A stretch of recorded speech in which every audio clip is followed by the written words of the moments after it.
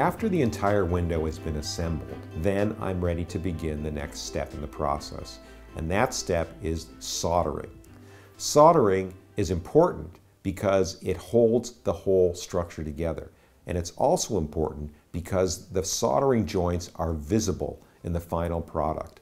The first step is going to be to take a wire brush or steel wool and wire brush all of the lead down to clean metal. Because sometimes during a fabrication, especially a big one, it may have been sitting on the table for several days during the process of fabrication. And during all of that time, the lead is beginning to oxidize. So all of that has to be taken off so that everything is down to clear metal.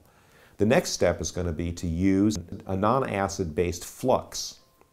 That is a chemical cleaner directly on the soldering joints, because the soldering joints need to be chemically cleaned in addition to being scrubbed with the steel wool in order to accept the solder. So having the metal be extremely clean is one of the two factors that you have to consider when you're soldering a window. The other factor is how hot your soldering iron is. You really want a hot iron. Your iron will cool down as you use it considerably, so that every few times you melt solder on a joint, it's cooled down and it will really need to recuperate a little bit to bring it back up to temperature. So what I do usually is I use 2 soldering irons at a time. I do a few joints with one and then a few joints with another, alternating back and forth so that I always have a really hot iron. So in that way, I'm going to apply the iron briefly to the lead to heat it up, and then I'm going to roll the solder off the tip of the iron right onto the lead, and it's going to flow right on there because the lead is nice and warm and it's also nice and clean. And I'm going to do every soldering joint on the window until the entire network is one single integrated unified piece of metal that is holding all of these glass pieces together. The next thing we're going to do is get really dirty. And in fact, we're going to get so dirty, we're even going to put on gloves, because this is truly the messy part of doing it. And this is puttying. And the puttying part of the project is a really important part, because what you're going to do is you're going to take your glazing putty, and we use DAP 1012 most of the time, and there's also other products that we use that are even a little more advanced and specialized for stained glass work. You're going to take this putty and you're going to push it underneath the edges of the lead on every single piece all the way around, so that all the space and all the gap that there is inside the channel where the glass sits inside the lead is completely filled with this putty.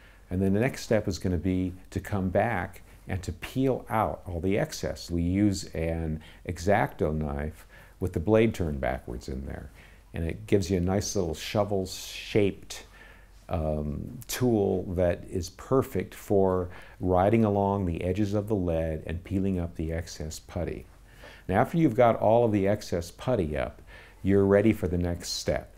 And that step is going to be putting on the plaster and whiting, which you will scrub with a brush on every single piece, all the way around on every single piece of lead. By the time you're done with your whiting step, your window is going to be completely clean and ready to go. But there's a couple steps in between there before you actually get there to the end. So once you've got your whiting on there, of course you've really got a mess. Now you've got to clean up all of that plaster that's all over your window. So you're going to start out initially by using your vacuum cleaner, and you're going to vacuum up all of the excess plaster. But that's still going to leave you with a little bits of plaster and putty that are stuck in every single corner and every single edge all the way around the window and every single piece.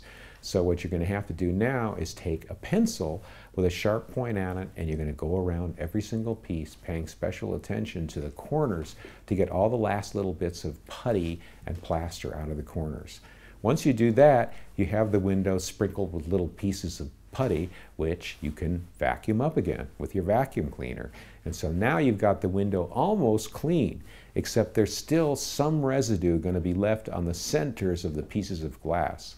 And what you're going to have to do then is you're going to have to get out your putty brush, and without putting additional whiting on, you're going to scrub the entire window, all of the lead and all of the glass with your putty brush, and then you're going to take out your vacuum cleaner one more time and vacuum up all the little dusty residue that's created as a result of that. And at that point, your glass is going to be absolutely clean and dust and oil free. Your lead is going to be black and dry and clean, and your window is going to be ready to turn over onto the other side and begin the process of soldering, cleaning, puttying, whiting, and completing.